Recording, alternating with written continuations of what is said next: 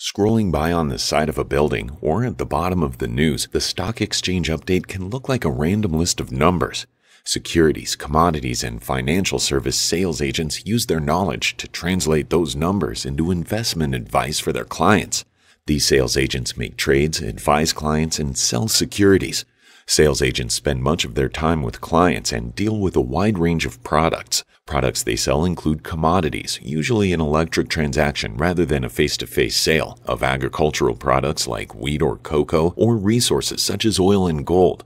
Securities, different types of tradable assets such as stocks, bonds, and options, and financial services, essentially the service of investing clients' money to increase it using a variety of investments.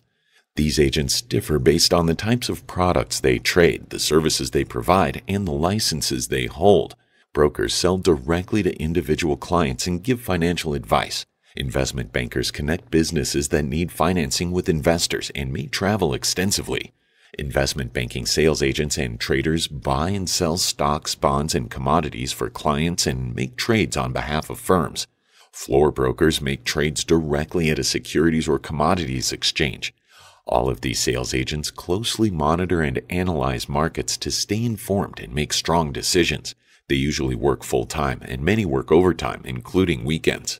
Entry-level positions require a bachelor's degree in business, finance, accounting, or economics. An MBA is helpful for advancement.